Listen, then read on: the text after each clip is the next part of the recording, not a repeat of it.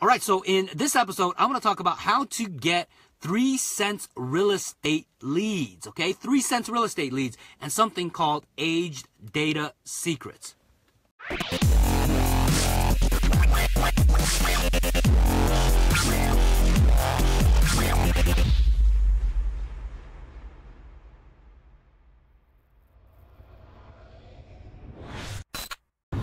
All right, good morning everyone. Jeff Koga here and welcome to Jeff Koga Live. Now in this episode of the podcast or video, you might be watching it all over the place. I don't know exactly where. We're going to talk about how to get real estate leads for 3 cents and something called aged data secrets. Now I decided to record this video because I want to talk to something where a lot of real estate professionals have challenges and issues, which is what? Lead generation. Now, what I'm about to cover on how to get 3 cent real estate leads using something called aged data secrets, it's gonna literally flip your business upside down in a good way, I think, if you understand this concept. Now, and if you understand this concept and strategy, you can apply it in literally any business. All right, now let me first talk about how I discovered this, and then we'll go into kind of the nuts and bolts of this. Now, I first discovered this talking to a friend of mine who is a mortgage broker. He's a young guy, does really well, very successful guy locally here in Southern California, and he's kind of a marketing guy just like me, and I like to share ideas with other marketers because I'm a firm believer that marketers we're probably the most creative individual in the space of entrepreneurs.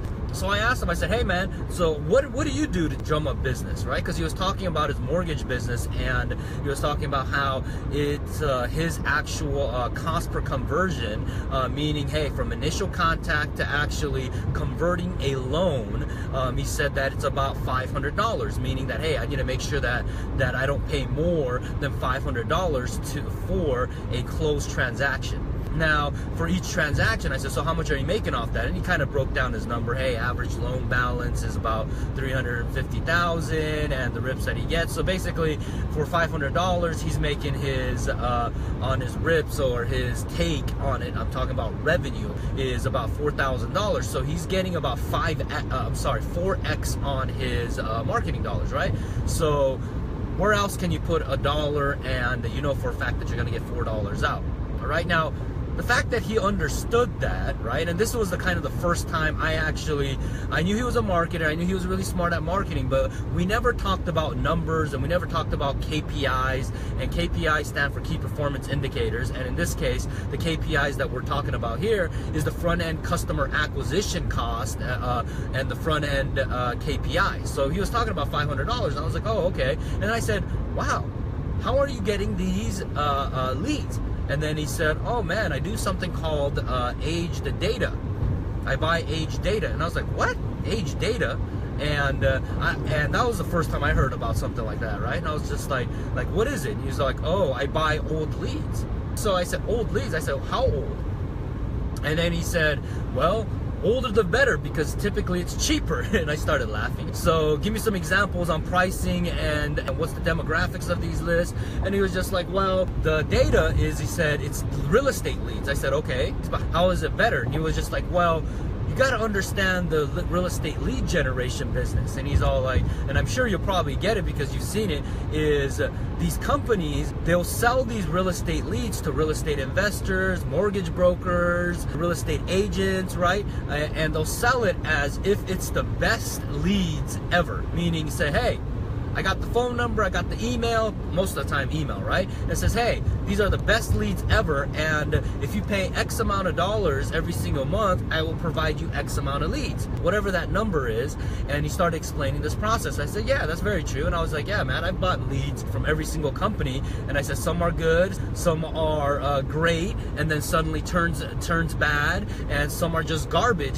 So he said, that is the reason why I don't pay premium by buying at market value. And I said, okay, what does that mean? He was just like, well, you got to understand, a lot of these people in the real estate business suck at follow-up.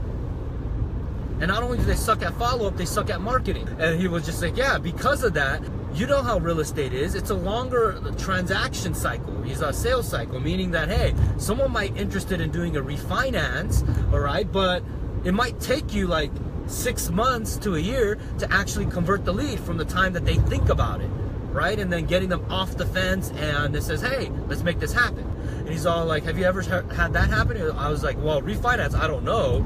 But I was just like, yeah, buying houses, yeah, all day long. I said, hey, I'm sure these lead vendors have some type of like squeeze pages or lead capture funnel online, and then they're using paid advertisement, or they might be doing some SEOs with silo websites and stuff like that. And if you don't know what silo websites means, it's basically a kind of like a sister website that people hold just for strictly lead generation purposes. And then they'll use that site to get it ranked for certain keywords in certain cities, okay?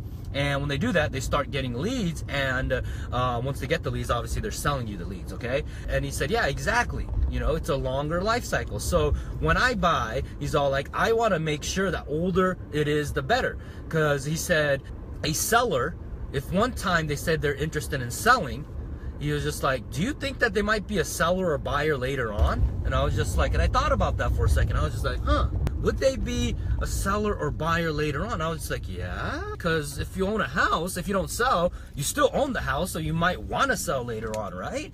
And then I was like, okay, but let's just say that they did sell the house. Well, most people will buy afterwards, right? And it's kind of like ding, ding, ding. Oh yeah, that makes sense. And then from there, he said, yeah, but this is the reason why when I do mortgages, it works so well, is because I can buy old seller leads, and these sellers, if they don't sell, they may want to refinance. And if they did sell, guess what? They have a new house that they bought on a purchase loan, and I might be able to refinance them again. And again, keep in mind, this is because as the real estate market is taking off and they're going to have equity and stuff like that. So I was just like, wow, that's interesting. And I said, so how do you do it? And then he was just like, well, it's easy. There's 2 ways to do it. And he was just like, one, he's all like, you got to find these vendors and making sure that these vendors don't have a set contract time, right? Meaning like, hey, you're set with them to say, hey, you have to pay 12 months, you got to pay 6 months contract, whatever it is. But even if they do have that contract, what you have to ask is you have to find out how much data they have. And I was just like, okay. And he started explaining, said a lot of these lead vendors, they'll sell you on future leads that you're going to get, right? But really, I don't care about that. I care about the stuff that they got 6 months, within a 6 months to a year. And I was like, oh, okay. And so he told me that's how you do it. And I said, is that the only way? And he says, no, there's another way. And I said, okay, what's the other way? And he was just like, well, do you know that there's a secondary market in the data business? And I was just like, well, I'm sure there is. And the reason why I'm saying that is because I know there is always a secondary market that the regular public don't know about, all right? So even in the space of real estate, all right, the transactional real estate is in the consumer-to-consumer transaction is what? A traditional sale, a traditional buy, right? But under that, you have a secondary market that moves a lot of real estate, which is called the wholesale industry, right? Where a lot of capital growth type of investors, right? People that need to make big chunks of cash will come into the secondary market. They'll get properties under contract and then sell them to other people, right? It's like having an option in stocks, okay? So if you have anyone that's traded stocks and you know how options work, right? You get a contract on a property, you get equitable interest in the actual property, right? Because that contract that you hold to buy something has value, okay? And you're selling your actual equitable interest in that contract to someone else that's willing to pay slightly more for it. So every industry pretty much has that, right? And or a liquidation market, meaning like even in the world of furniture, right? I discovered this is that if people can't sell furniture, there is a secondary market where people come in and instead of holding on to inventory, they'll sell it to another company at a discount so that way they can float money in the company, right? So every business literally has this, all right? You just might not be aware of it. So again, I knew this, so I said, yeah, I'm pretty sure of it. And then he was just like, well, yeah, so there's something called age data brokers. I'm like, age data brokers, people that sell old leads? He was like, yeah, these brokers go around and with their relationships that they have with lead vendors, they'll go ahead and buy the data from those lead vendors at pennies. And not only that, but they're buying in bulk of 1 million records at a time. nationwide. And I was like, really? And then right when he said that, right, I got goosebumps. I got excited. I was just like, how do I get hold of them? How do they do that? And he's just like, well, it's not publicly marketed. And he was like, yeah, think about it. You don't want people to know that the people in the secondary market is selling your personal information to other people. And I was just like, well, I guess to me, it's not a big deal, right? Like, because I know that's true. I know for a fact that, hey, you know what, this app that you have on your cell phone called the Facebook app, they're literally listening to all your conversations so they can sell you more advertisements, sell you more stuff, right? Like, I know that. Same thing with Google, right? Every single website that you go on your computer, even though you think that no one's paying attention, you go on that website that maybe you shouldn't be on, okay? Google knows. And then same thing as if you heard my other podcast where I talked about Amazon and Amazon's Echo, right? Where the device that you put inside the house, and it's kind of like Siri, but for the house, they're recording everything. So the general public, they don't want you to know that you're selling your personal information, right? But us as marketers, us as a business owners, we know that this is going on. So I said, okay, so tell me more about this. And then he was just like, yeah, so you have to contact these people and just buy it. And I was like, so how much is it? And he's all like, well, the last one I bought, I did 1 million records for about a penny. And I was like, what? I said, a penny? And then suddenly I was just like, penny for what? And he was just like, well, emails and phone numbers, right? Some have phone numbers, some have emails. And I was just like to myself, like, wow, you can get phone numbers and emails of sellers and buyers in the real estate business for 1 cent. And then I completely forgot to listen to the other part where they said you have to buy it for 1 million records. Now, if you're quick on math, how much is 1 million records at 1 cent? Yeah, so it'd be $10,000. Now, if you don't have $10,000 to go out and buy that batch or block of data, then that's an issue, right? And then he said, oh, okay. And then after that conversation, I started thinking back and forth. I was just like, man, like, how can I get leads for a penny? And then it dawned on me, the easiest way is, guess what? Partner up, JV, with people in the same industry, but that's not in your same local marketplace. So he said that, and then obviously I didn't take action for it. Okay, because I heard about it. I was like, well, that sounds cool, but sounds like it's a lot of work at first. Then the next thing I said, wow, that sounds really cool. I think I need to do this, but I just don't know how, right? And so I went into research mode and started finding the information. And then I contacted my old data guy that I used to buy all the time. And then I basically said, I threw him out. And I said, hey, man, how many leads did you get this past 30 days? And he was just like, well, we generated over 2,000. So you're telling me that the last 12 months that you have 2,000 times 12, which is about 24,000 records? And he was like, no, we have a lot more. Because at that time when I was having a conversation, it was like late in the year, right? So lead generation kind of slows down when people clock out for the holiday, right? So that's what happened. And then he was like, yeah, so how much? And he was just like, well, about 40. I was just like, really? And I was just like, let me ask you this. Would you sell me all those 40,000 records? And if that's the case, how much are you willing to sell it for? He's all like, how much you want for it? And then I was just like, 5 cents a record. I threw that out. And he was just like, 5 cents?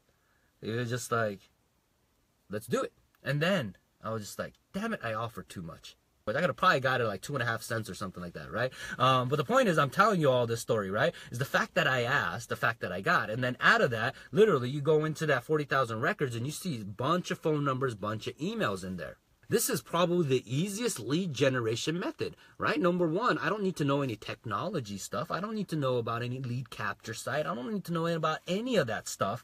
And why? Is because you just literally picked up the phone, had a conversation, negotiated a price, and once they negotiate it, they just send you the Excel spreadsheet with the contact information. And on that, you have the homeowner's information, you have the first name, last name, you got phone numbers, right? These phone numbers are mixed with home phone numbers and cell phone numbers, and then email addresses as well, right? And I was just like, whoa, this is pretty awesome. Okay, and then that obviously converted into business. I want to end with this, okay, is to expand your way of lead generation. Expand the way you think of what lead generation is all about. And to do that, you have to first define what a lead is, okay? What is a definition of a lead? All right, and I asked this in a mastermind group just recently about this. I said, hey, what's a lead to you guys? And I kind of put bullet points, right? I was just like, someone that's willing to sell or buy or lease. But I'm a firm believer a lead is just simply defined as a phone number and email or a property address, some way, a mode of the way that you can communicate with that actual individual. And obviously they have a propensity to buy, sell, or lease, in this case, real estate, okay? So if you have a phone number, email, right, that's a lead in my opinion. Now, once you make contact with that person, you get in a conversation with that individual, then that leads turns into, guess what? A prospect. All right. So when you start thinking in, okay, phone numbers, emails, then the question you should start asking is, well, how do I get more phone numbers and more emails? Right? And that boils down to building a database. That boils down to building your Rolodex. That is another way to look at it, is building your sphere of influence or your network, right? The cliche saying in business, and I've heard this over and over from my mentors, is what? Your net worth is the size of your network, right? Like, you know, it's so true. It is, right? The more people you know, typically you're going to have a much higher net worth than the other individual that does not. And with the power of technology right now, and then obviously privacy is a big issue because nothing is private anymore, right? Everyone can get information of anyone nowadays. And because of that, if you understand that and you just simply embrace it versus being like, well, people shouldn't have my email address and they shouldn't even be selling my phone number and email address, and you get upset about it. Look, you're not doing yourself any justice, okay? Don't fight the market force, okay? You cannot fight the market force. And instead of that, embrace the change of transparency, or other words, now privacy, right? And just simply use it for their advantage in your business so you can have a leverage in your business to grow it. Because here's the bottom line. Currently right now, as the online space of digital marketing is growing and growing, and a lot of people are making a lot of, you know, I like to call noise, right? They're making a lot of noise and says, hey, this is the right way, this is the wrong way, you should do it that way versus this way and that way, right? Are they right? Well, probably it could if you just do it. But also at the same time, there's another component that no one else is talking about, right? Which is understanding age data. And final thought on this, right? With age data, I've discovered that you can do a lot of things, especially whatever vertical that you're in. And when I say vertical, it doesn't matter what business you're in, but when you start thinking outside of what you're conditioned to think about, you understand that you no longer have a lead generation problem. Here's an example, right? A lot of times people in the real estate space will only go after people in the real estate industry to look for real estate lead generation vendors. I stopped doing that when I discovered how to do this. Guess what I did? I went after actual lead vendors in the insurance business. Why? Because I used to buy leads when I was in the insurance business. I used to buy leads in the insurance business. So in the insurance business, there's something called X-date leads, right? X-date stands for expiration date. Expiration date of what? An expiration date of an insurance policy. Now, if you know this, right, you can buy expiration or someone that has a propensity of an insurance policy that's going to expire, right? And these lead vendors are selling leads to insurance agents, all right? What type of leads would you buy from that lead vendor if you're in the real estate space? Ask yourself that, right? Now, if you said homeowners insurance, you're 100% correct. Okay, so that's what I have done, right? You buy X dates that are homeowners insurance. Guess why? Those vendors won't be selling that actual leads if they were not homeowners, meaning that they don't own if they own a property, right? What about for buyers? What about renters insurance, right? So other one is Medicare supplements, right? Another one that you can get is in the financial, okay, industry. And there's so many more if you just think about it, all right? So again, it's really, really powerful when you understand this, and I've been using it really, really aggressively in my business, and one of the reasons why I'm able to do the things that I do is because I understand the age data secrets. So that's what I got for you on this episode. If you enjoyed this, regardless if you're listening to this on YouTube, you're listening to this on iTunes, wherever you're listening to this, if you got value on it, let me know by either leaving me a review somewhere or putting a comment below and saying, hey, Jeff, that was pretty awesome, and or reach out to me and let me know what you got. So this is Jeff Koga, and I got to get into the office, and that's what I got. Go out there, keep on grinding.